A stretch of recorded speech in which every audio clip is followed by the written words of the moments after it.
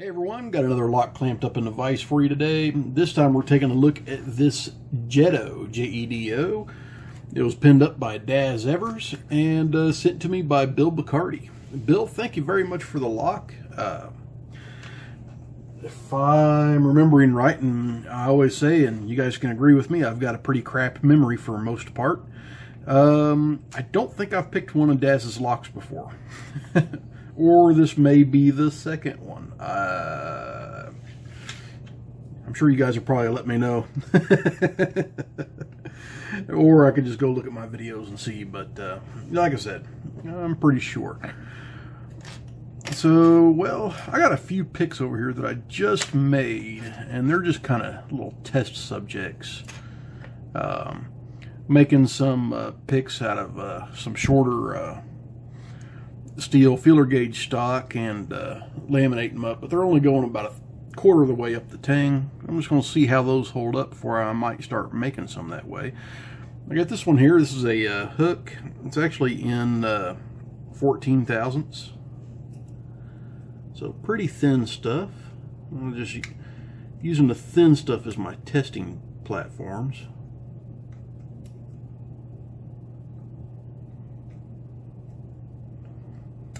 Okay, got a little click out of 4.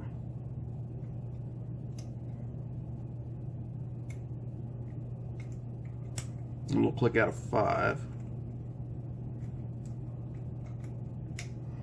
Okay, walking forward, I got a little something out of 3.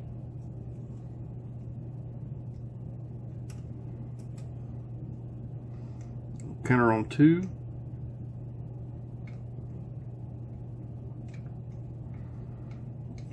Probably not quite enough strength in that pick to really want to turn it. So let me check these other pins, and I might have to go in there with a stronger pick. Yeah. Oh, there we go. We'll just go with that one.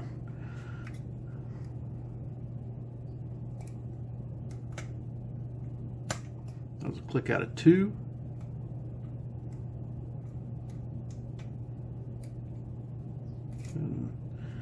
That might be all she wrote. I may have overset it. Nope, didn't overset it. I just got a nice another click out of 3. Nothing on 4. Counter on 5. There's a little click off of 5. 5 feels pretty good now. Nothing on 1. Counter on 2. And I got a little click, and that was all I got off of it.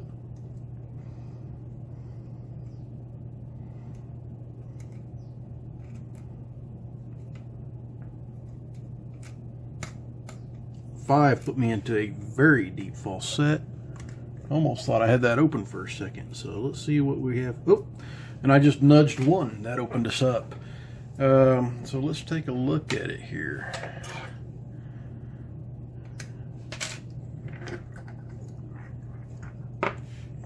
Felt like, even with my little experimental pick here in 14 thousandths, with the very, very hard wood of the purple heartwood, I still got feedback up the pick, so I could feel the vibrations. Didn't seem like it was deadened any at all, so that might actually work out. I haven't. That was the first time I used that pick. All right, so it's actually got a bendable clip on it, and my clip bending pliers are somewhere. There they are. That's what I get for not putting them up right away. Wound up over on the cabinet. Alright. That was a nice little break too. I've been cussing myself on multi-locks lately and trying to get a bunch of them picked, and well, failing on pretty much all of them. Picking them off of camera, that kind of stuff. So it's nice to get into a pin tumbler once in a while when you're struggling.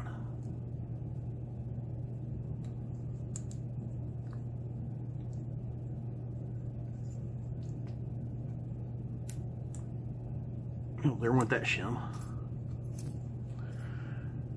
I got got some more around here. Let me just get some out of the package. Provided I can, there it is.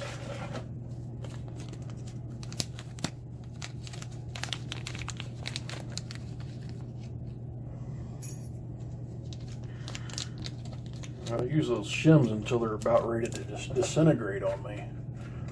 I've still got about 30 of those suckers.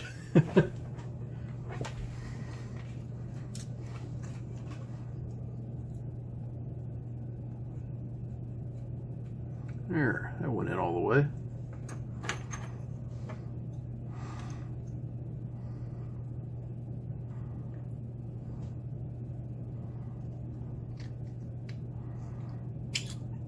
Okay. You see all 5 are in there and all 5 had to be picked. Not a bad bidding.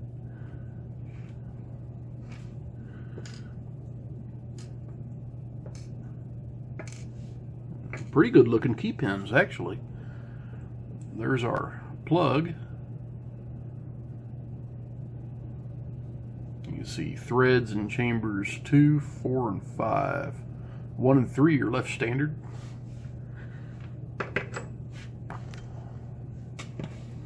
Let's get that out of the way and go ahead and take a look at these pins inside.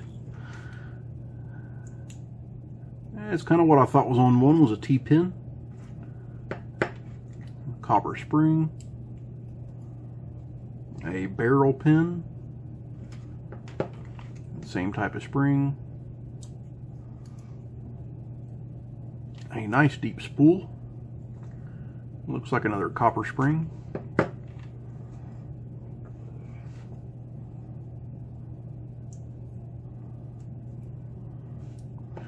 I got a spool.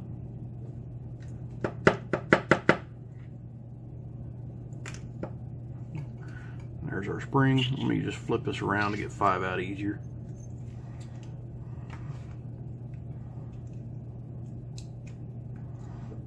Five is a serrated pin and pin. For a second, I was thinking it was a drunken spool.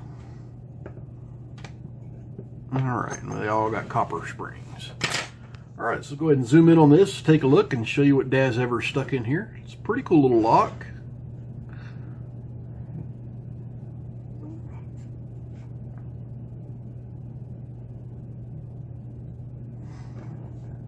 Give me just a second. My autofocus is not wanting to play ball here. Alright, maybe that's going to have to work. Alright, so we got a nice deep spool and one for the key pin. Just checking to make sure it's not a pin in pin with a T-pin above it. I've got a serrated, or I'd call that a spool, for the key pin on 2 with a serrated barrel pin. I've got a T-pin key pin with a nice deep spool, a very sharp lip on the bottom of that. Then I've got another spooled key pin with a spool above it, and then a single serrated with a nice little serrated pin and pin here.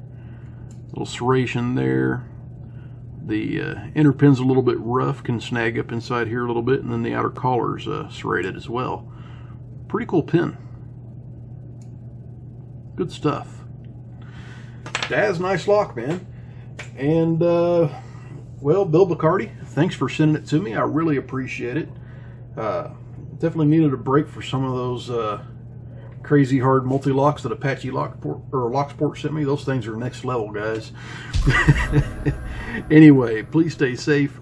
Don't do anything illegal. And as always, please like, comment, and subscribe.